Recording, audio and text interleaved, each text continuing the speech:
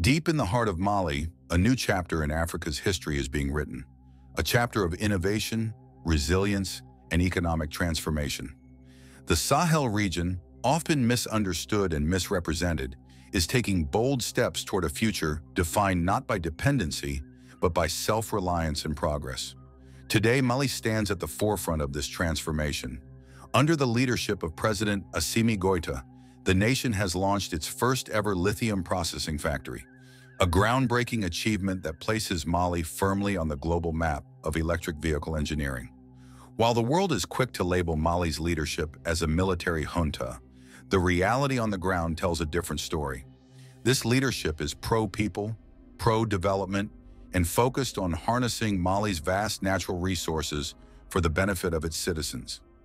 At the heart of this revolution lies the Goulamina mine, located in southern Mali. This vast deposit of lithium is now home to a state-of-the-art processing plant, the first of its kind in the nation's history. Lithium, often referred to as white gold, is a critical component in the batteries that power electric vehicles. As the world races toward cleaner energy solutions, Mali is stepping onto the global stage as a key player in this green revolution. Experts estimate that this mine could be operational for over 23 years, producing up to 500,000 tons of spodumene concentrate annually. This production capacity could soon make Mali the largest producer of lithium in West Africa. The Goulamina project is a clear sign of commitment of President Assimi Goïta's desire for strategic partnerships. It is 65% owned by Ganfeng Lithium, a global leader in the sector based in China. But what sets this project apart is the significant role played by the Malian state, which holds a 30% stake in the venture. The remaining 5% is owned by local investors, ensuring that Malians have a tangible stake in the nation's future. This ownership structure is a direct result of Mali's newly adopted mining code, a bold reform enacted in August 2023, designed to increase national participation in strategic mining projects. The new code ensures that the benefits of Mali's resources remain within its borders. The economic impact of the Goulamina mine is already being felt. Annual revenues are projected to reach 100 billion CFA francs, approximately 160 million US dollars. But the benefits go far beyond government coffers.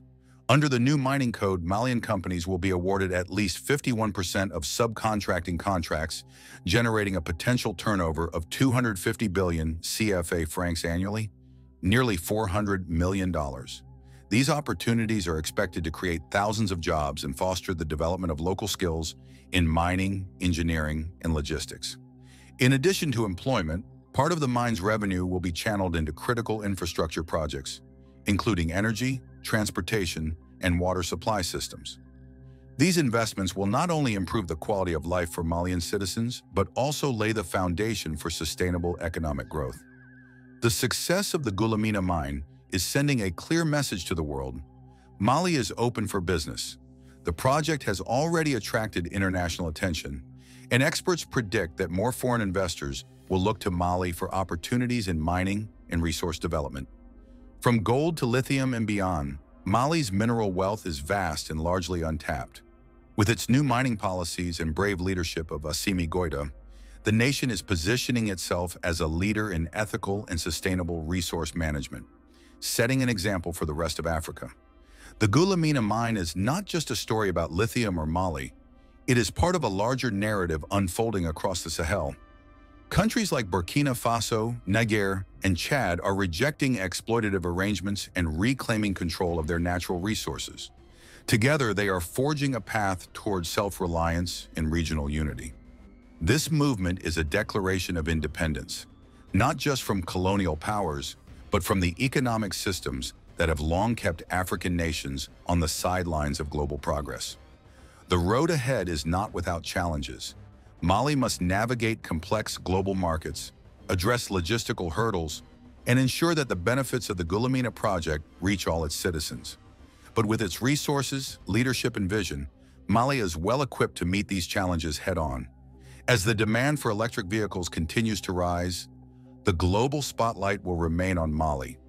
The nation has the potential not only to transform its economy, but also to contribute significantly to the global transition to clean energy.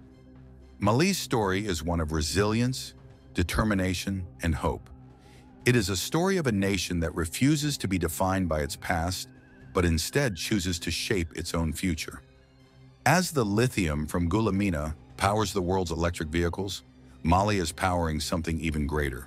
A new vision for Africa, a vision of empowerment, independence, and progress.